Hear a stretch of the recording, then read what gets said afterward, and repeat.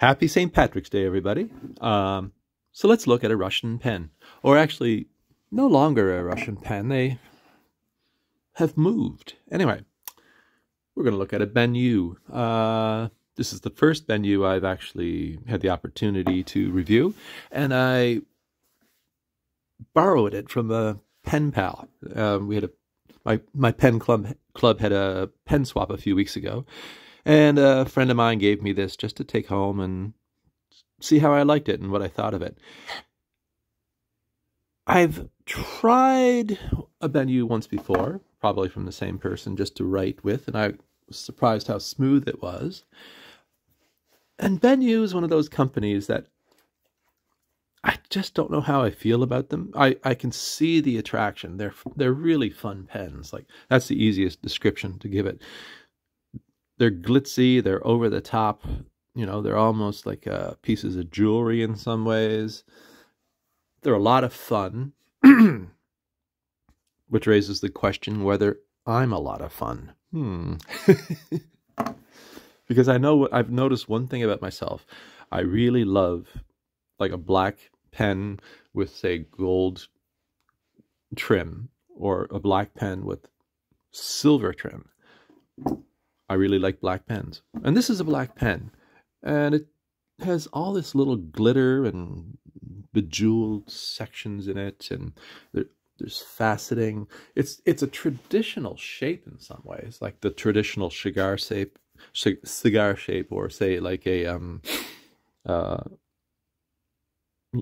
don't have it here, but when I think of, say, the Aero, Diplomat Aero, and the airships style that the body has, there's a similarity here in this pen. So what do you get?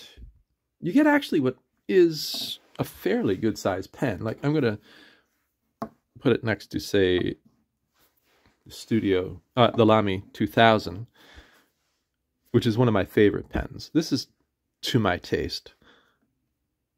And I'm actually kind of liking the Benu and the way I look at it. And this is the Pilot Prera. So in some ways, it's a girthier, thicker pen than, well, it is a bigger bodied, thicker body than the Lamy 2000. And it's a much bigger pen than the Pilot Prera, which is actually almost a pocket pen in many cases. So we're going to take a little look at this pen. I'm just going to set these aside, pull that up again. I really like these little cut long facets that are all across the body and in the cap. And as you turn them, they give a very nice, you know, reflective, decorative appeal to it. And I wonder, what would this pen be like if they came out with, say, like a stealth version, you know, without the glitter, just these facets. And as you turn it, you get the beautiful reflections of light. That'd be kind of nice too, actually. But all in all, I do like these, the glitter and things like that. I can appreciate the fact that it's a fun pen.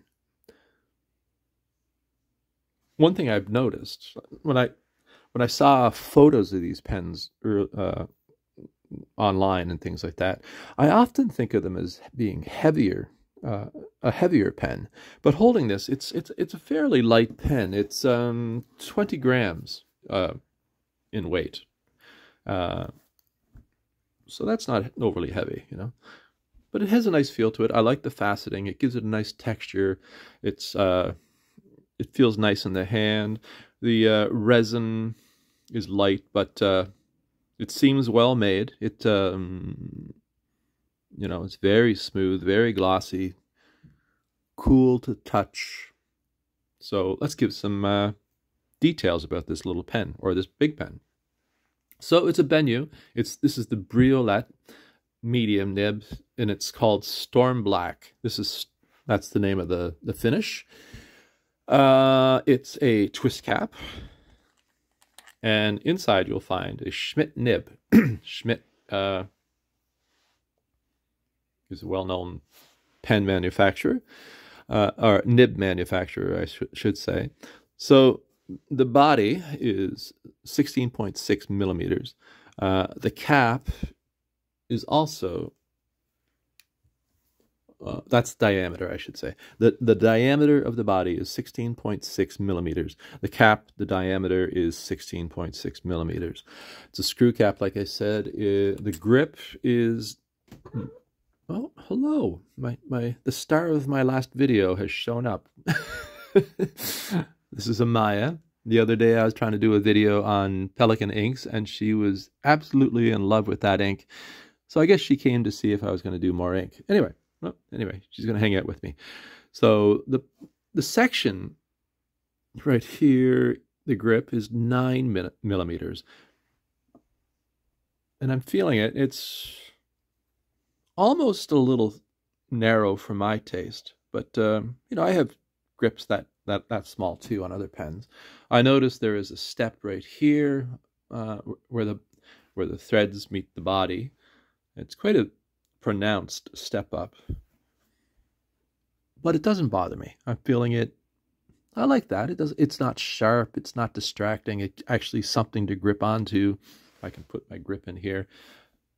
I wouldn't hold the pen too far back, oddly enough, but right there is actually good where the step is. It kind of gives you something to lock onto. Yeah. So it's a cartridge converter filling system. Let's take it open, and I believe it, wow, that's a lot of screws. Okay, I believe it's a standard international converter. I don't think they have a proprietary system. And there's a little converter in there.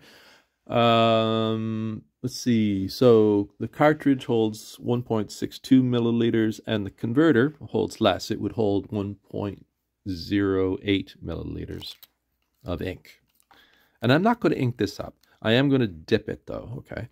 Because my friend said I could ink it up, but I'm just going to dip the pen, and then I'll wash it out.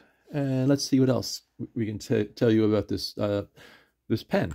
So overall, when it's capped, the length is 137.5 millimeters long. The nib is 16.7 millimeters long. It's not a huge nib. It's I would say that's what it's probably no bigger than actually the Prera. Let's take a look. Actually, they're pretty similar in size. Yeah. So not a huge nib. Let's see. So we were doing some stats. The body is 126.7 millimeters long. The cap is 60.3. The nib is 16.7. Overall, when it's closed, it's 137.5 millimeters. Nice size pen. Now, it does not post. There's absolutely no way this pen will ever post. And that's when you know, I'm not pushing it there, but you can right away, you can tell that is never going to post. Another thing about this pen, there's no clip. It's a clipless pen. But because of the little facets, you don't have to worry about it rolling off, unless my cat here, who you see right here, hi, unless she decides to bat it off, but she won't. She's a fountain pen lover herself, right? Right. She's just looking at me. Okay, so I'm going to do a little writing sample. So there's a Schmidt nib. Now, I'm trying to think what other pens I have that have a Schmidt nib. Correct me if I'm wrong. Did Retro 51 at one time have Schmidt nibs? I could be wrong. I'll have to check that. So what I'm going to use is just a little bit of, oh, she's looking at the ink. Okay. She's like, oh, here she comes. Okay. Yeah, here she comes. Oh, dear. No, don't get your nose blue. Okay. Stay out of the ink. So I'm going to use Waterman Serenity Blue. I'm just going to dip the nib. Yeah, I'm thinking Retro 51 at one point might have had Schmidt nibs. And I'm thinking Quebeco uses Bach nibs. I could be wrong. Let me know in the comments. What other pens use Schmidt nibs? So, quick brown jumps.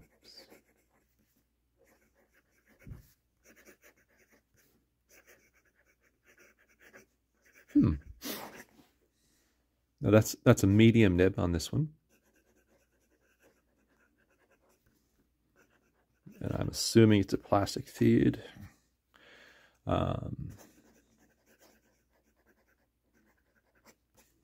Waterman Serenity Blue. That's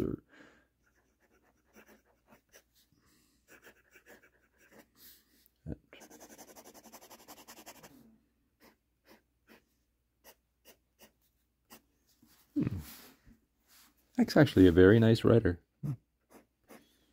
It's smooth with just a hint of feedback, which is quite nice actually. Very nice. No great line variation. It's a